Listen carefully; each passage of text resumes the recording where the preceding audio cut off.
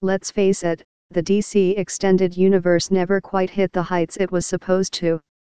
While Man of Steel, Batman v Superman, Dawn of Justice, Suicide Squad, Wonder Woman, Justice League, Aquaman, and Shazam all had good moments, whenever they came together it never captured the interest of the cinematic community quite like the efforts over at Marvel. Read more. First Joker reviews call it a masterpiece. Hail Joaquin Phoenix. In recent years, DC made the decision to move away from their extended universe.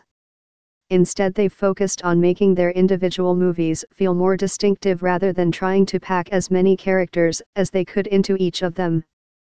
Joker is a perfect example of this alteration, as it is completely unique and stands alone as its own movie.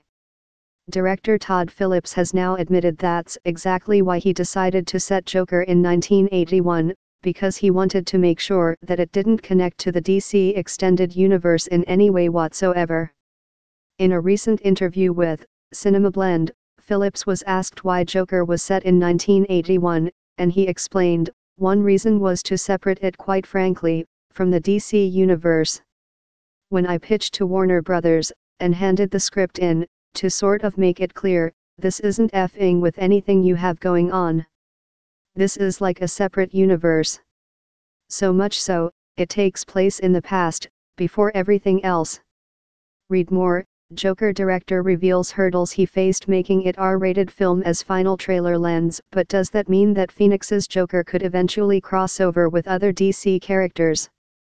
Phillips is still being rather coy, as he told IGN, "We have no plans for a sequel." The quote was, "I will do anything Joaquin wants to do. And I would.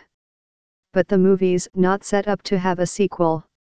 We always pitched it as one movie, and that's it." Joker is released on October 4th.